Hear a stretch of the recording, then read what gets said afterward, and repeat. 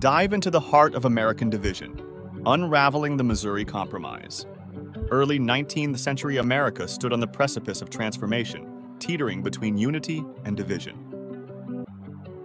As the nation expanded, the contentious issue of slavery began to seep into the fabric of its burgeoning identity, setting the stage for a conflict that would define its moral and political landscape for decades to come. The United States witnessed rapid growth, with its borders pushing ever westward.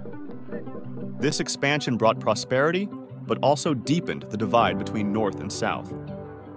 Sectionalism, rooted in economic and social disparities, began to crystallize, with the institution of slavery at its core, threatening the very unity of the nation. The application of the Missouri Territory for statehood ignited a national debate that shook the foundations of the Union. The question of whether Missouri would enter the Union as a slave or free state became a lightning rod for broader concerns about the balance of power and the future of slavery in America. The North and South stood on opposing sides of the debate. The North, increasingly industrialized, viewed the expansion of slavery as morally reprehensible and economically unsound. The South, with its economy deeply entwined with slave labor, fought to protect its interests, arguing for the right to expand slavery into new territories. Key figures emerged in the Missouri Compromise debate, most notably Henry Clay and John Quincy Adams. Clay, known as the Great Compromiser, worked tirelessly behind the scenes to forge a middle path, while Adams, though less directly involved, provided critical support. Together, they navigated the turbulent political waters, seeking a resolution that would preserve the Union for a little while longer. The Tallmadge Amendment, proposed by Representative James Tallmadge, Jr. of New York, sought to restrict the spread of slavery into Missouri by gradually emancipating enslaved people living there. This proposal ignited a firestorm of controversy, highlighting the deep divisions between the North, which largely supported the amendment, and the South, which vehemently opposed it. Maintaining a balance of power between slave and free states emerged as a critical concern. The United States Senate and House of Representatives grappled with the implications of Missouri's admission as either a free or slave state. This balance was not merely a political tactic, but a reflection of the growing sectionalism that threatened the Union's cohesion. Behind the scenes, negotiations were fraught with tension and urgency. Figures like Henry Clay, known as the Great Compromiser, worked tirelessly to find a middle ground that would placate both sides. The stakes were high, as the future of the Union and the fate of millions of enslaved individuals hung in the balance. The Missouri Compromise, ultimately enacted in 1820, attempted to quell the immediate crisis. It admitted Missouri as a slave state and Maine as a free state, preserving the delicate balance in the Senate. Furthermore, it prohibited slavery north of the 36° 30 parallel, except within Missouri's boundaries, setting a precedent for future admissions. Public reaction to the Missouri Compromise was mixed. In the North, many viewed it as a necessary evil to preserve the Union, while abolitionists decried the further expansion of slavery. The South, meanwhile, saw it as a victory that affirmed states' rights to determine their own laws regarding slavery. This compromise, however, was only a temporary bandage on the deepening wound of national division. The Missouri Compromise played a pivotal role in shaping the United States' approach to state admissions in the years following its enactment. By establishing a precedent for the admission of states in pairs, one slave, one free, it sought to maintain a delicate balance between the North and South. This balance was crucial in a nation increasingly divided over the issue of slavery, serving as a temporary solution to the growing tensions. Key figures like Henry Clay and John Quincy Adams emerged as architects of compromise in an era of deep-seated division.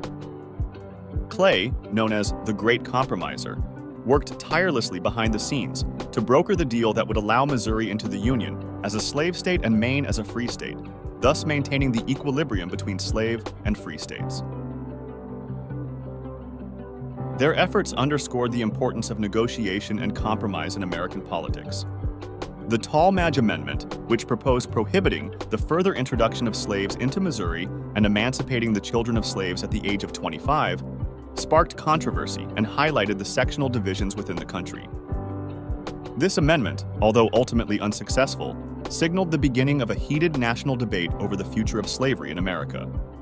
The Missouri Compromise's provisions, particularly the establishment of the 36° 30 parallel, which prohibited slavery north of this line in the Louisiana Territory, were seen as a temporary fix rather than a permanent solution. This line, drawn in the sand, was a clear demarcation of the sectional divide within the country, symbolizing the growing rift between North and South over the issue of slavery. Public reaction to the Missouri Compromise varied significantly between the North and South. In the North, many viewed the compromise as a concession to the slaveholding South, while in the South, the restriction of slavery's expansion was seen as a threat to their economic and social order. This division in public opinion further exacerbated the sectional tensions that would eventually lead to the Civil War. The Missouri Compromise not only shaped the political landscape of early 19th century America, but also left a profound mark on its cultural and societal fabric. This legislative act, while primarily political, deeply influenced the way communities in both the North and South perceived each other, steering the nation's collective consciousness towards an increasingly divided sentiment. It sowed the seeds of discord that would grow into defining elements of American art, literature, and everyday life, reflecting the complexities and tensions of a nation grappling with the moral and ethical implications of slavery. In the realm of American literature and art, the Missouri Compromise served as a backdrop to a burgeoning narrative that explored themes of freedom, bondage, and the stark realities of a divided nation. Authors and artists of the time began to weave the contentious issue of slavery and the Compromise's implications into their work, contributing to a rich tapestry of cultural expression that highlighted the nation's tumultuous relationship with the institution of slavery. This period saw a shift towards more politically and socially conscious works, setting the stage for the American Renaissance. The role of the press during the Missouri Compromise era cannot be understated. Newspapers and pamphlets played a crucial role in shaping public opinion on the issue of slavery and the Compromise itself. Through editorials, opinion pieces, and news reports, the press fueled the fire of debate, acting as a mirror to the nation's conscience and a catalyst for public discourse. The vehement arguments presented on the pages of the nation's publications reflected the deep divisions within American society and underscored the press's emerging power as a tool of influence and persuasion. On the global stage, the Missouri Compromise and the broader issue of slavery in the United States elicited a range of reactions. While some countries viewed the Compromise as a pragmatic approach to a contentious issue, others saw it as a morally weak concession that failed to address the inherent evils of slavery. This international perspective on American domestic policy added an external dimension to the debate, influencing how the United States was perceived by the rest of the world. It highlighted the growing importance of the slavery issue, not just within the United States, but as a matter of international concern and debate. As a pivotal moment in the lead-up to the Civil War, the Missouri Compromise occupies a crucial place in the broader timeline of American history. It represents a significant, albeit temporary, resolution to the growing sectional strife that would eventually tear the country apart. The Compromise's legacy, fraught with the complexities of compromise and the moral dilemmas of a nation divided, serves as a reminder of the difficult path towards unity and the enduring struggle for justice and equality. Re-examining key moments of the Missouri Compromise through rare documents and letters sheds new light on the nuanced positions of its key architects. These historical artifacts offer a more intimate glimpse into the high-stakes negotiations, revealing the personal convictions and compromises that shaped this pivotal moment in American history. Henry Clay, known as the Great Compromiser, emerges in these documents not just as a political strategist, but as a man deeply torn over the moral implications of slavery. His correspondence reveals the weight of responsibility he felt in crafting a solution that would preserve the Union while postponing the inevitable conflict over slavery. The Missouri Compromise's contribution to American legal and constitutional debates is profound. By establishing the precedent of congressional authority over slavery in new territories, it laid the groundwork for future legal battles and discussions around states' rights and federal power, challenges that would continue to evolve well into the Civil War.